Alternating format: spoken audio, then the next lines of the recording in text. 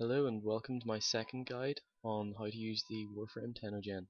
In this guide I intend to go over how to use the TennoGen with GIMP, but I am no expert in GIMP. I literally just installed it today and I've sort of just been twiddling around with the buttons to try and solve a few problems and work out how to use it in the same way that I would use Photoshop. So quickly to start off, this is your basic view. I went over this in the last tutorial, but basically download your files here, bring them into a folder. Then once they're in a folder, just click import, click on whichever gun .object that you want to open it, it'll show this, click on it, go to diffuse, get your diffuse, go to normal, get your normal, specular, oops, and just bring them in. Should add a bit more definition to the object. Now click on emissive first in this case, because there actually is an emissive layer, which is this. So as you can see, you can change the color of that, which will change the energy color here in the center of the gun.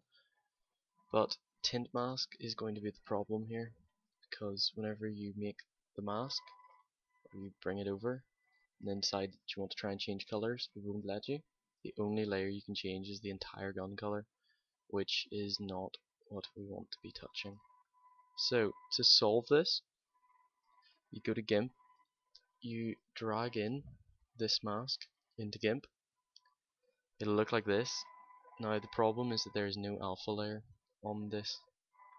So this is the channels tab. If you don't have this, you need to go up to Windows at the top, click on dockable dialogues, click on channels, and it should open this. Mine opened on my second monitor, so if you do have two monitors, be wary. So now you need to go to layer, transparency, add an alpha layer, which will add it down here. Now you need to go layer, mask, add a layer mask, black, full transparency, click add. It should look like this, and you're probably panicking thinking where did everything go, but just leave it as it is. Go to file, go to export as, and I'm going to rename mine with a 1 at the end just because I want the original file, the non-edited file as well. Click on all export images down here, find your PNG file or PNG file, and then click export. Just leave this as it is and click export again. Now that that's saved, if I go back, change the tint mask again to my edited file, click open. As you can see, I can edit different sections of it without editing the entire design. So that's effectively going to be how you want to edit the file, just so that you can use it in the TennoGen.